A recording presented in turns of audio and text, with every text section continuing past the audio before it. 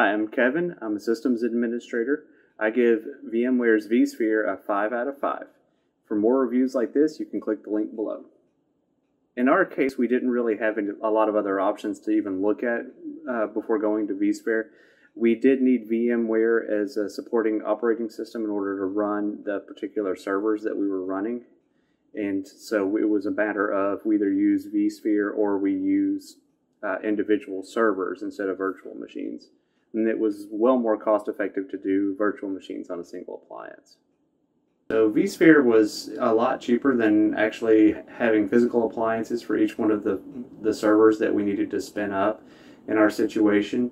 And so we ended up getting a heavier appliance and then putting 4 virtual machines on there, all of them running on the VMware client, and that was really the only option with our OSs.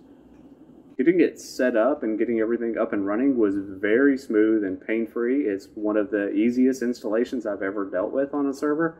Once it was up and running, everything was smooth and clean the first time around, no trouble at all. And also with the new version of vSphere, you don't even have to install client software to manage it. It's entirely done through a web interface now, and it works great. Okay, I fully recommend vSphere.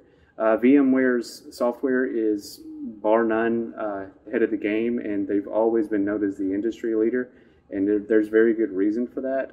The product is very solid, it's very dependable, and it's really easy to work with for anybody who's had any kind of system administration experience and training.